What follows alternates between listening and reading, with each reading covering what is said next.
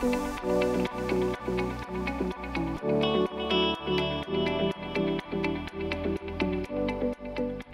the most rugged safety equipment can be damaged under your job's hard working conditions.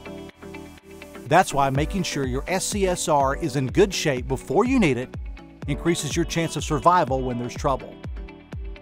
But exactly when is your SCSR okay to carry?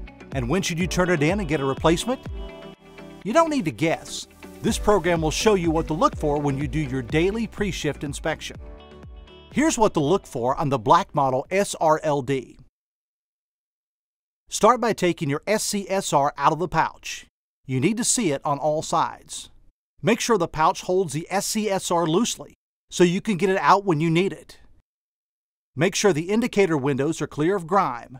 Look at all three windows. They show you whether the unit's been exposed to too much moisture or heat. The top and bottom moisture indicators should be half blue and half white. If either one turns solid blue, the SRLD fails. Return it and get a replacement.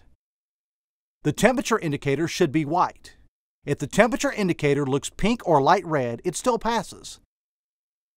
However, if the temperature indicator is red, it fails. Return it and get a replacement. Now see how old your SRLD is. The date it was made is marked on the stainless steel security band and on the case, next to the security band. If your SRLD is more than 5 years old, return it and get a replacement.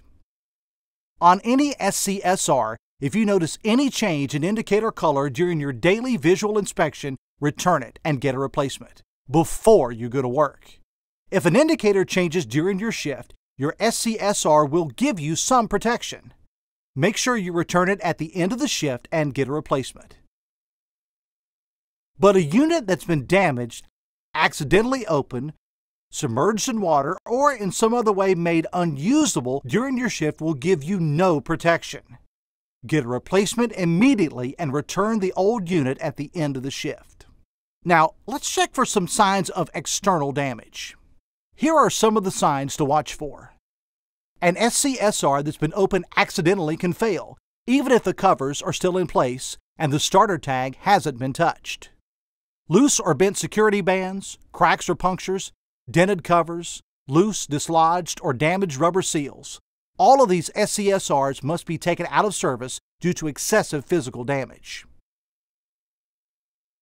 The next step in the daily inspection, you must inspect the pull loop and clip. Ordinarily, the loop is held flat by a small steel clip so it can't be pulled accidentally. But a hard physical impact to the clip may cause it to hold the loop tightly. You can inspect the loop and clip by moving the fabric back and forth. If the loop cannot move back and forth at all, adjust the clip to allow for slight movement. If the loop is torn or missing, return it and get a replacement. Check the tamper seal, a small copper security seal that wraps around the steel security band on top of the SCSR. Make sure the seal is undamaged, as you see here. If the seal is broken or missing, return it and get a replacement. You'll have an easier time spotting damage and reading the emergency instruction label on a clean SCSR. So, keep your unit clean enough to inspect it or to open it if you need it. But never immerse it in water, or never pressure wash it or clean it with petroleum-based solvents. Simply use a damp rag if needed. Ask your supervisor or trainer if you have any questions about the pre-shift inspection or condition of your SCSR. Remember that a reliable SCSR could save your life if you find yourself in an emergency. This video is for supplemental training and reference and does not replace the need to review all product literature, which can be found at www.csecorporation.com. If you have any questions, you can contact CSE or your local representative.